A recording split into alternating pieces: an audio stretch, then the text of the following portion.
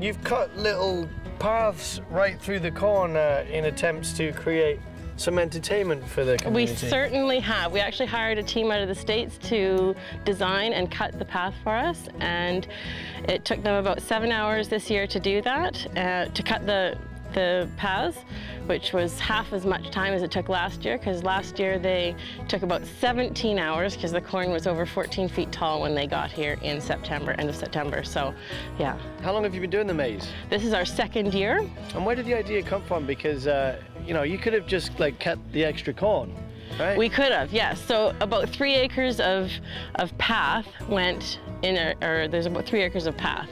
Yeah. So we lost about 3 acres of our cornfield, but we had a massive downsize in our business last year. Quota was sold, and we ended up with a surplus of feed.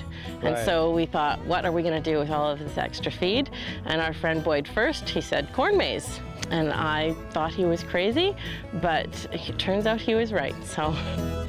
Sarah, where are you?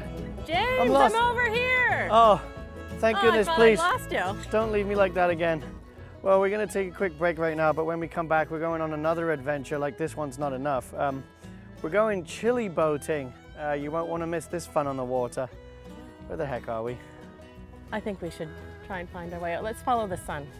Yeah. Oh yeah, good, yeah. Yeah, we'll just have, I it's learned high that in noon. Cubs. Yeah, Yeah. high noon. We have to wait a while.